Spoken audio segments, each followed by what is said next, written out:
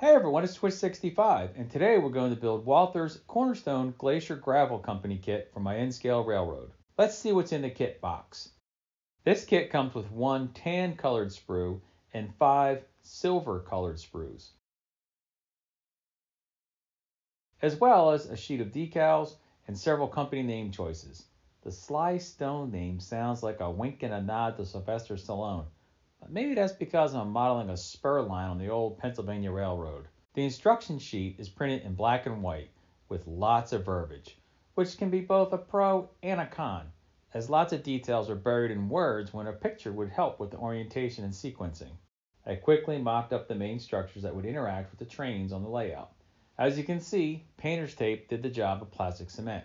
I played around with a couple orientations of the building, one trying to use both of the pass-throughs, but that caused the track to do kind of weird stuff because I'm using snap together Kato, and one using just one or the other of the pass-throughs. And off camera, I actually looked at turning the whole thing around and having the filling hopper on the end of the spur.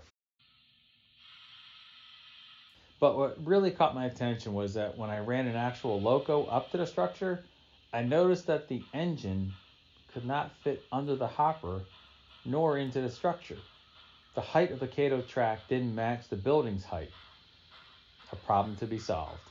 In the end, I decided to set the buildings with one track on the hopper loading siding and the other as a chute loading track, thus pushing the conveyors to the back side of the layout towards the hills.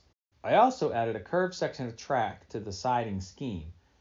This pushed the 2 spur lines heading to the gravel complex towards the front of the layout. Building the kit started by separating the sprues into piles, one for the hoppers and conveyors, one for the concrete structures, and then all that corrugated metal structure, including the roofs. Since the hoppers and the main concrete structures were already mocked up, I glued them up first. I used my 1, 2, 3 blocks to keep corners square for the rest of the structural build. And for the very last wall, I actually set the building parts in place, not glued up, and slid the front wall down into place.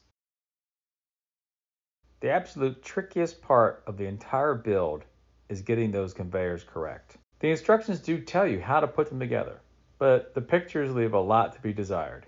It took me 2 or 3 tries to finally get it right, but here's my secret to building it right the first time. Most of this comes from parts number 52, which are the side plates. You need to cut them from the sprues very carefully.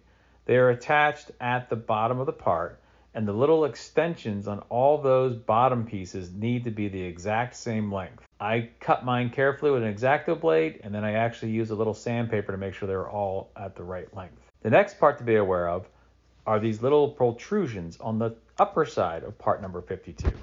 Those need to be built in such a way that they're to the inside of the conveyor that you're building, the square, if you will. Since I built mine upside down, the last clue for you is that the thick flanges on parts number 52 need to go to the top side of the build. All this will help you get the correct orientation for the parts the first time. It's really then a matter of gluing everything together. What I chose to do was to glue one side using my 1, 2, 3 blocks to keep it aligned, let that completely dry, add the second side, again using the 1, 2, 3 blocks to keep things aligned, and then add part number 53, which is the bottom of the truss. Those are easy. Once they lay on those protrusions and you line up the ends and everything looks square, just run a bead of cement and you're done. And here we can see the building ready to be painted. But first, I needed to fit all the roof sections. I will say the center joins on the roof are not great and not how I would have designed it, but once they're together and at scale, the paint and the weathering should help hide the weird little joint at the top, and at bird's eye view, they look pretty good.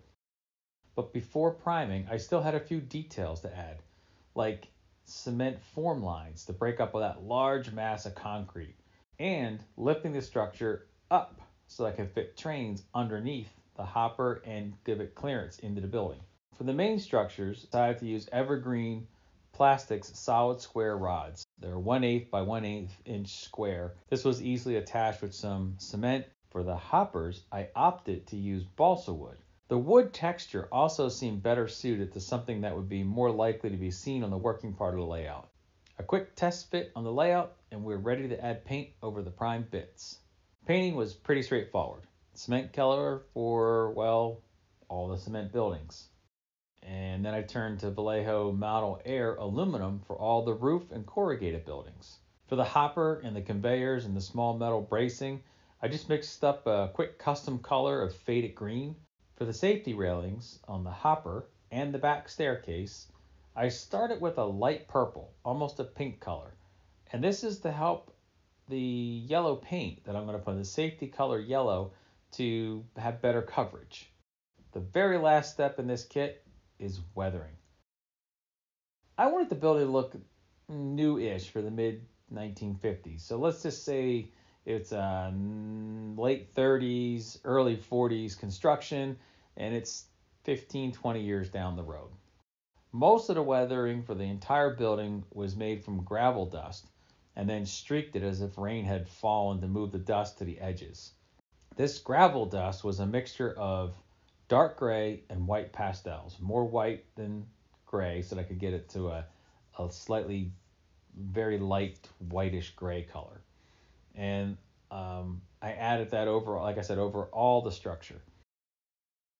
Added a little bit of rust to the bottom of the corrugated metal parts, as well as some streaking along the windows and the roof peaks.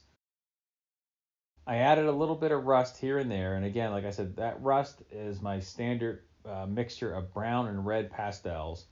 And when you get it all laid on, you need to soften the powders. And I do that by using a soft, flat fan brush. This really helps to, like I said, soften the powder, tone it down a little bit, and blend the powder into the structure. On the hopper feeder, it was mostly gravel dust, with a little light bit of rust on some of the high spots of the support structures. The bottom of the hoppers got some pure black mixed in with that light gray color, and that was just laid on and brushed out, and it was to give the model a little more depth and feel. It's hard to see in person, but it makes it look less like it's just paint and more like it's an actual structure. On the conveyors here, you can really see the difference between just an overall gravel dust and how much it takes the shine off the paint and makes it look weathered and worn. So there you have it. This is my main industry for the layout, and it's now completed. All that's needed is to fit it to the layout, pick a business name, add the signage.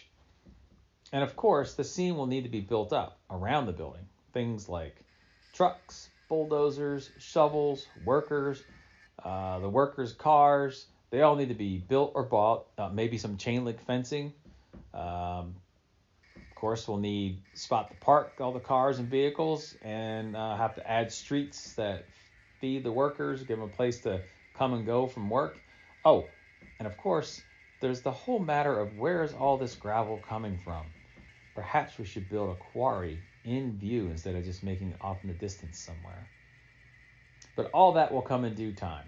Right now, I need to fit the building in place so I can finally set the track siding and glue that down. Until next time, happy hobbying.